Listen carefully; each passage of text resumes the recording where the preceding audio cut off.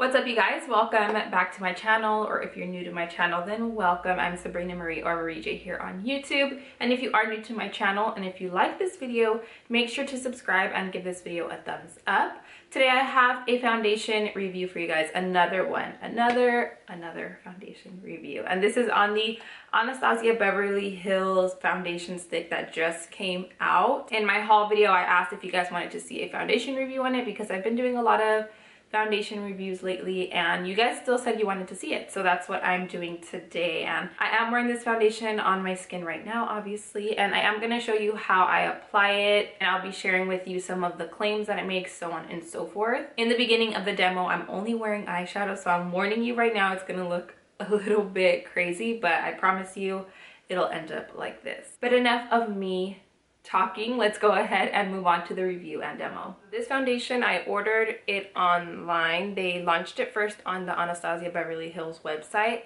and I was on the website trying to figure out my shade, and I didn't really know what shade to go with, so I went with the shade Almond.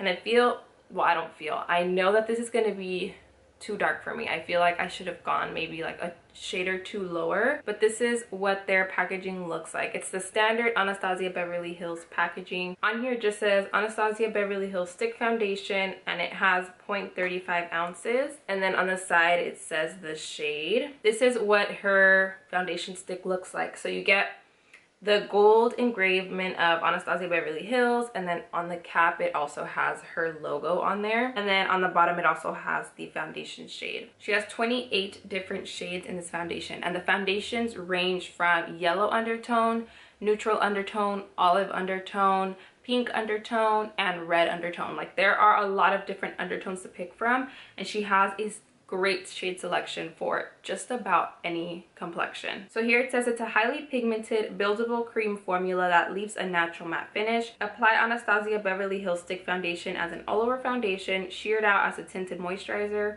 or for highlighting and contouring. On the Sephora website, it says it's a multitasking medium to full coverage stick foundation, ideal for all skin tones and combination to oily skin types. It's easy to layer and delivers medium to full coverage with a smooth finish. It's perfect for all over coverage, touch-ups, or highlighting and contouring. So it pretty much says the same thing on the Sephora website as well. So I'm just gonna go ahead and start applying the foundation. I'm just gonna show you really quick how much product it has. So that's how much it has, and it has quite a bit of product, especially if it's a medium to full coverage foundation. So I'm gonna do this half of my face first using my beauty blender. By the way, I don't have any primer on my face at all, and I have oily skin. See, right off the bat, you can see that this foundation is too dark for me, which I'm so disappointed. That's why I don't like ordering stuff online. But I'm just gonna apply that much. Hopefully, when I blend it out, it looks okay. But the texture feels very similar to the Hourglass one, except it's not as like creamy. I feel like the Hourglass one, it feels so like silky and it goes on like super quick. This one's a little thicker. This is gonna be too dark.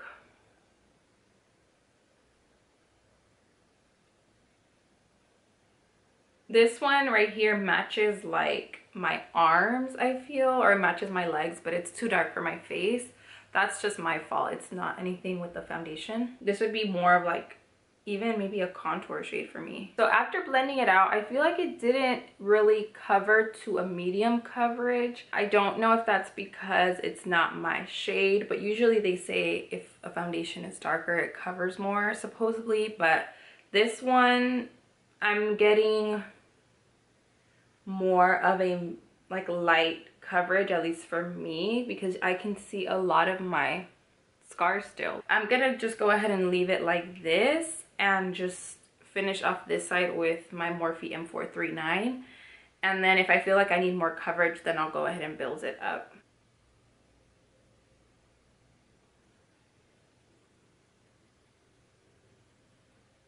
With the brush, it's focusing the product a lot more in like one area, which is good.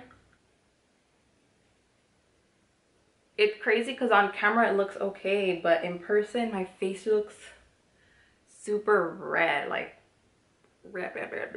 So this is how it looks with the Morphe M439. I think the coverage looks a lot better on this side than this side, and this side it looks kind of like almost like splotchy in this area. I am gonna have to build the coverage because I don't like the coverage it's giving me right now.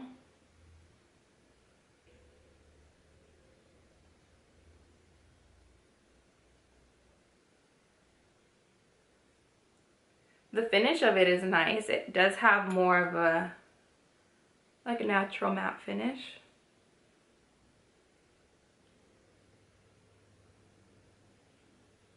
I really love the finish. I love the way it sits on the skin. Like, this foundation looks really, really good.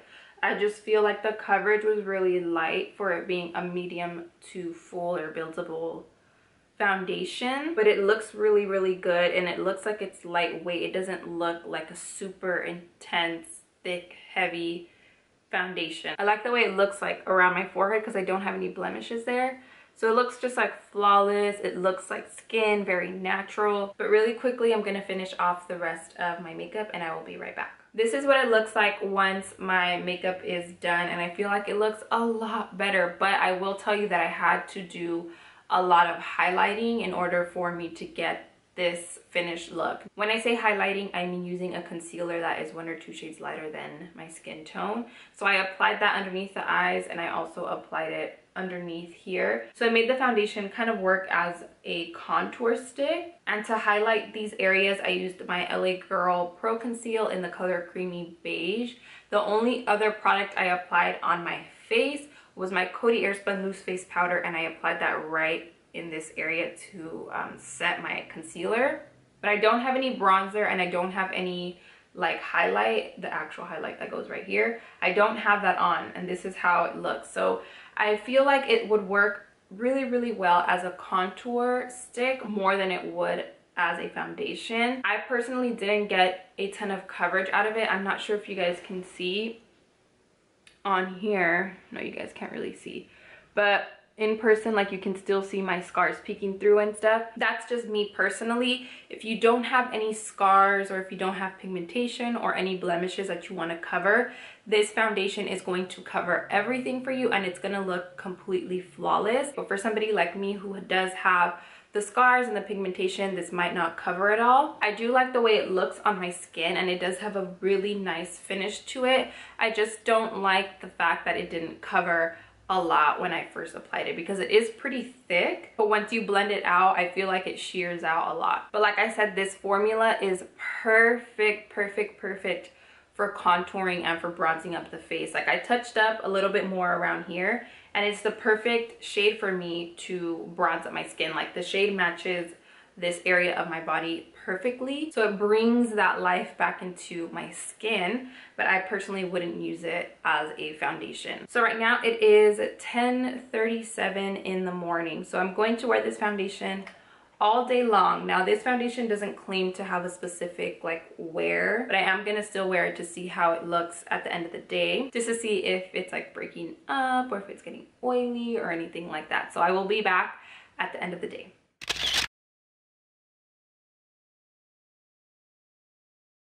Okay, so it is currently 11:05 p.m. So I have been wearing this foundation for a long time. It's been about 12 hours already, and this is how it has held up so far. It is already nighttime, obviously, so the lighting's a lot different, but this is what it looks like. So the foundation has pretty much stayed on the entire day, but it didn't stay like matte or anything. It did get pretty oily around my forehead, around this area as well, and on my chin, but that can be fixed with powder. In this lighting, you can see a lot more that the foundation isn't a full coverage. It's more of a medium coverage because you can see my scars and stuff, but it did hold up pretty well throughout the day. All in all, I do think that the foundation is like buildable and it has a natural matte finish, but I don't think I'll be wearing it as a foundation because, like I mentioned, it didn't cover everything even after I put a second layer. So I will be using it as a contour stick, but I won't be using it as a full-on foundation. So that pretty much concludes my review on the Anastasia Beverly Hills foundation stick. So if you have any further questions on the foundation, please leave them in the comments section and I will get back to you on that. And then also, if you enjoyed the video, please make sure to give it a thumbs up. If you're not subscribed to my channel already, make sure to subscribe before you head out. Thank you so much for watching. I love you guys, and I will see you on my next video.